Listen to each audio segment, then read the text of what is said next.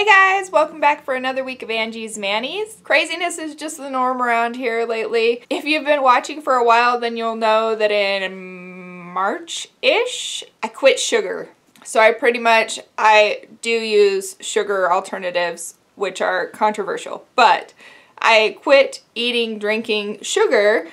And it's so funny because this week I just needed something. So I went and got a giant milkshake from Arby's, their orange cream milkshake. It was so good. I kind of gave myself a sugar hangover, but it was worth every bit of it. We did get my daughter's wedding pictures back and they are so gorgeous. I love when you get pictures back from a special event or something like that where you're nervous because you want them to be perfect and then they come back and they're so good.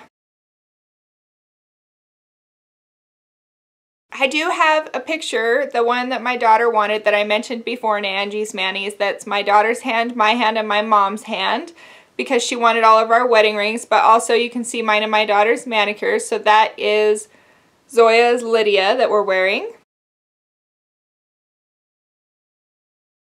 And actually I have a ring story that I don't think that I told you guys before the wedding. So the day before the wedding, the day of the rehearsal, I was hurrying and getting ready and my ring almost fell off my hand. So I was like, I gotta go get that fixed because it was an outdoor wedding and I don't want to lose my ring, obviously. So I went to the jeweler and we were talking about getting it sized, and I had said that my daughter's wedding was the next day, and he was like, well, don't you want to wear it for your daughter's wedding? And I said, well, yes, but I don't want to lose it. And he's like, well, I can put a guard in it and adjust it for the day and you bring it back to me the day after the wedding and we'll size it then. And I was like, okay. Well, I don't have a warranty on my stones anymore, so I have him check my stones, the settings, every time I take it in. So he was checking the settings and my center diamond was loose enough that it could be wiggled with his finger. I am so glad I took it in so that I didn't lose my stone, but also my jeweler is amazing. He was so sad that I wouldn't have my ring for my daughter's wedding that he actually finagled something with his goldsmith, so it was sized and my stone was reset and fixed within 4 hours. So I did have my ring for my daughter's wedding, which was so good because I didn't know that she had that picture planned with all of our hands. So it worked out perfectly and it could have been a much worse ending. I did get a new camera, not to record on, just for my swatch pictures. So if the quality of my swatch pictures looks like it's going back and forth, that's because I have swatch pictures that have already been taken that are a little bit older and new swatch pictures because I'm not going to retake the old ones. That takes too much time. So if you're noticing some quality difference, that's what it is. Let's talk about polish for the week. I was in a little bit of a rush early in the week, so I grabbed my Superchic Lacquer Dart Through the Heart.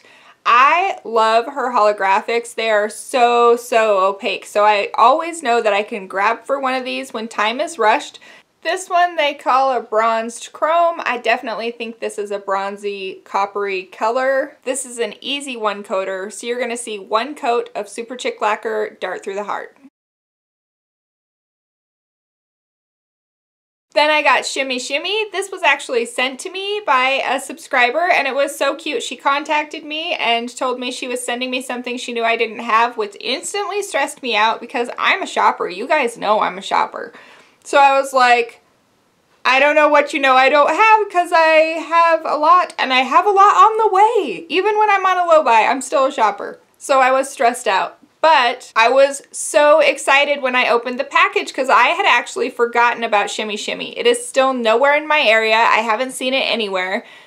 So I had given up on it. I had totally forgotten. So I opened it and I was so excited to have this nail polish. So thank you so much for sending it to me. Shimmy Shimmy is a medium blue base with a bunch of turquoise little flakies in there and pink flakies. It gives it kind of a shifty, unique look on the nail. I like this one at 3 coats, so you're going to see 3 coats of Shimmy Shimmy.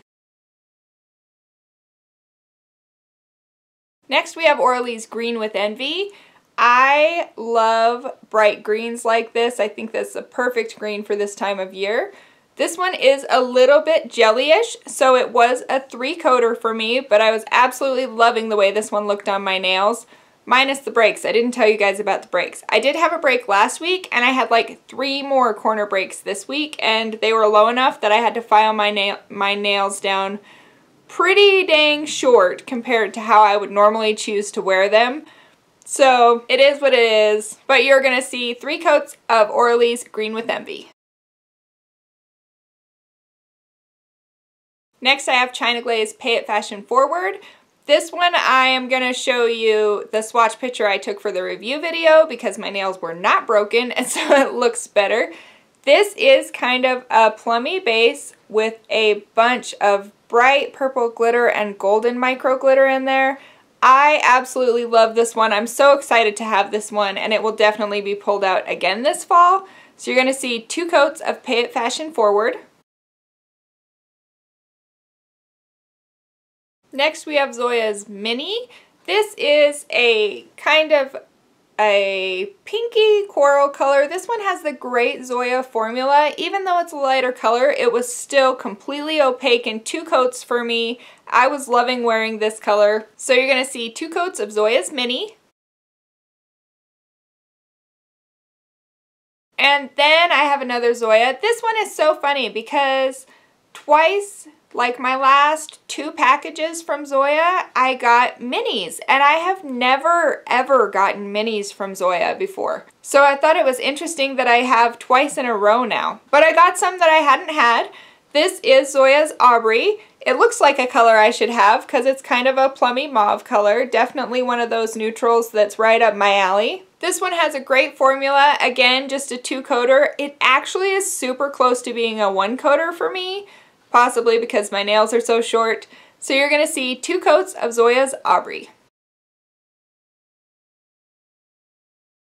Then we have Glisten and Glow's Bunks and Bug Juice, which is this great bright medium blue that just is the blue that I love. It just is a happy color for me. My friend Rachel actually sent this one to me. This formula is a little bit thin, but I don't even care. I love this color. It was still a 2-coater. So you're going to see 2 coats of Bunks and Bug Juice. Alright guys, let me know what you've been wearing. Are you still way into summer colors? Are you creeping towards fall? How are you feeling about nail polish colors right now? There's quite a bit of stuff going up or recently gone up, depending on where it falls to this video. We have China Glaze Halloween, the China Glaze Fall collection, we have Zoya's Summer, late but coming. Zoya's Fall is on the way to me but not filmed yet. I did get the Night Owl Lacquer Honeyduke's Treats ones. I can't remember what the official name of that is, so that'll be another Harry Potter one. I did order Cloris de Carol's Neons, so there's lots of stuff coming up. Thank you so much for spending your time with me, guys, and I will see you in the next video. Bye, guys!